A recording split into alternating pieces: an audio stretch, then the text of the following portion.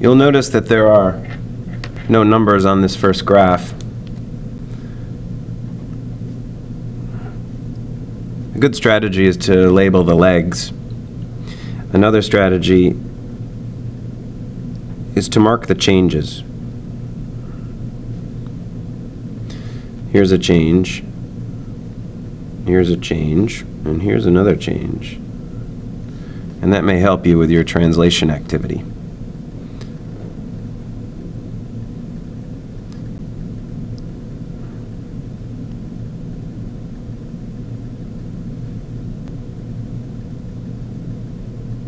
So here's a VT graph setup. And because we don't have any numbers, we don't have to worry about the quantities.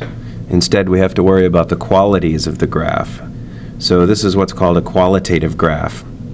No numbers. The object here is traveling at a constant velocity and it's moving in the positive direction. So that means that our translation will be here. It also takes that amount of time. So I'm going to make a segment over here that's the same segment as this. We see that B takes the same amount of time as A, so I'm going to put an equal segment there.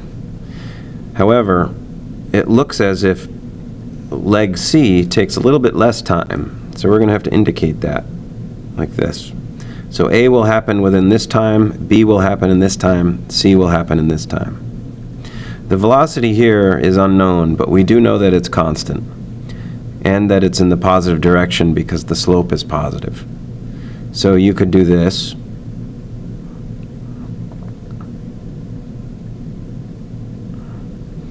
And we don't know what this quantity would be, but we know that it's traveling at a constant velocity as this amount of time passes.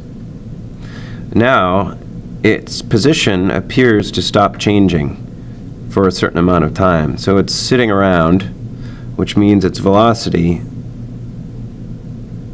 is now going to be 0. And now it changes direction, and it goes back the way that it came. But it passes the point where it started and ends at a point a little bit farther. And that means it's going faster. A smaller amount of time passes than here, and it covers a larger distance. So it has a negative velocity because it's going in the negative direction. But it's also faster, which means it's not going to be this far away from the axis. It's going to be farther.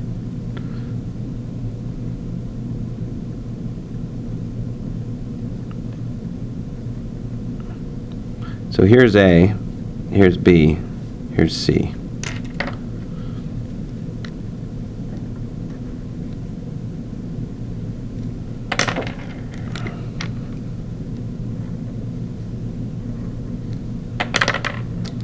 And a little fancy color coding may help.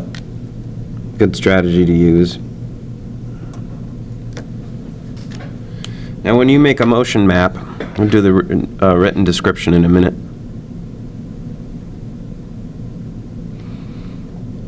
This graph has no numbers, therefore the motion map doesn't need numbers.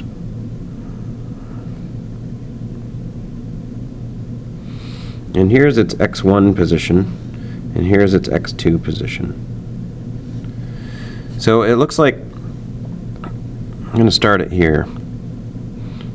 It appears as if it starts here, and it's going to go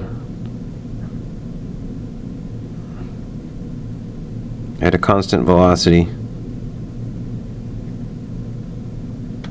And then it's going to sit around for an equal amount of time. So here's 1 second, 2 seconds, 3 seconds, 4 seconds.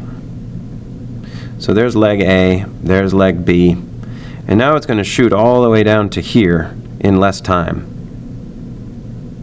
So it's going to happen apparently in less than 2 seconds.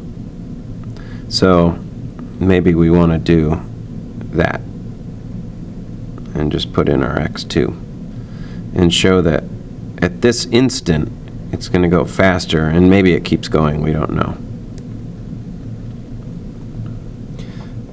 Leg A is constant velocity, positive direction.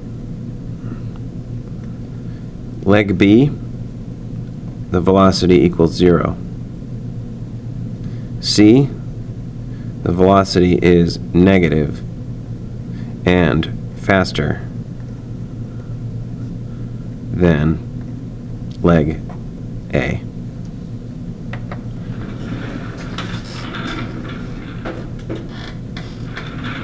And this concludes the exciting review of Unit 2, Worksheet 5.